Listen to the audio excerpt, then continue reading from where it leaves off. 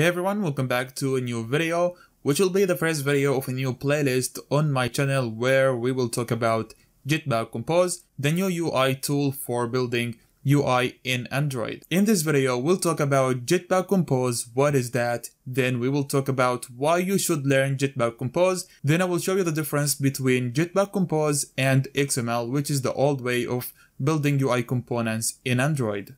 And before I start this video, I just want to talk a little bit about this playlist. So in this Jetpack Compose playlist, I want to take you from none in Jetpack Compose until you master this new UI toolkit. So if you are a complete beginner, this playlist is very good for you. And in this playlist, you will actually apply what you learn. So this is the main goal of this playlist, not just theoretical part. So you'll actually apply what you learn. We're gonna build cool screens together, we're gonna build custom UIs, we're gonna build a lot of new things, a lot of exciting things in this playlist. And as you know, all of my content is for free, so I expect a little bit of support from you. Click the like button, share this playlist on forums, Facebook forums, Twitter, wherever, just support me with that. And you can also support me by subscribing to my channel. This is actually the biggest support that you can do.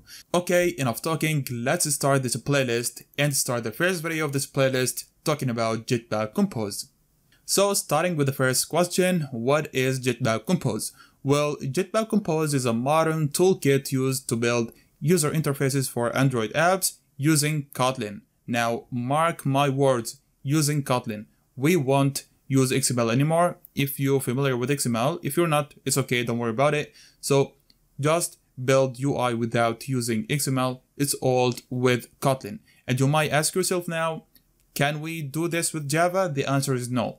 It's only actually built for Kotlin. So if you want to learn Jetpack Compose, you need to know Kotlin. And to build UI with Jetpack Compose, all you need to do is to describe your UI using some functions, some Kotlin functions, which are called composables. Don't worry about this name, we'll study it later, but that's what it's called, composables. So you define some functions and the rest is on Compose. You just describe what your UI looks like and Jetpack Compose will take care of that and will place your UI as you actually describe it. And the first Jetpack Compose version, which was 1.0, was released in 2021 by Google, and since then Jetpack Compose got much support. So now you can find many libraries that deal with Jetpack Compose. And so Jetpack Compose now is very strong. Moving to the next section of this video, why Compose? Why you should learn Jetpack Compose? Well, the first reason here is simplicity. Once you actually get used to Jetpack Compose, you will realize how simple it is to build any custom UI component you want. And you could also build very beautiful screens. Like any design, you can just convert that into an application using Jetpack Compose. And if you want to compare that with XML, Compose here is a clear winner. Let's actually take this short comparison between Compose and XML. Let's say you have an alert dialog and you want to just add corner radius to that alert dialog. In Compose, you could actually do that with less than a line. But in XML, you need a lot of things. And I personally don't know how to do that. Like, I just go and Google it. So in XML, it's possible, but it's very hard. In Compose, you can do that with a very short, like maybe one function.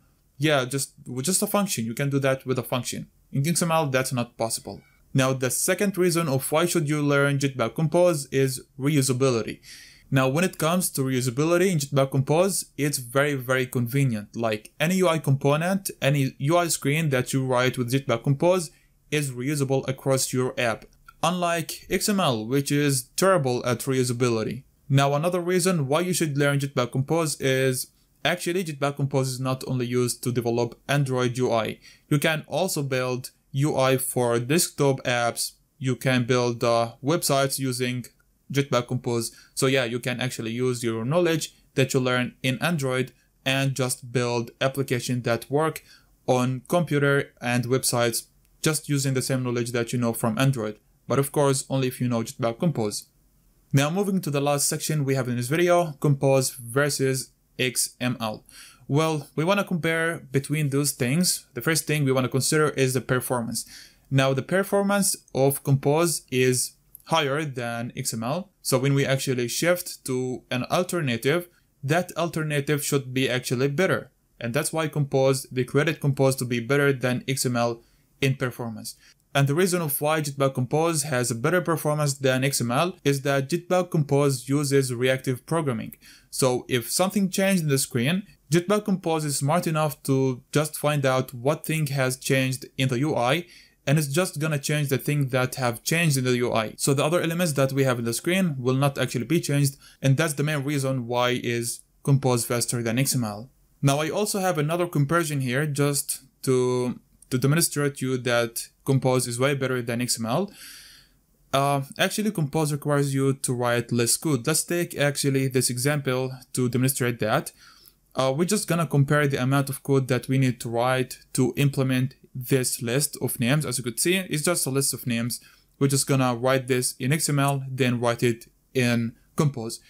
First thing, I wrote this in XML, and first thing, we wanna just build a list in XML. You wanna define a recycler view inside your design.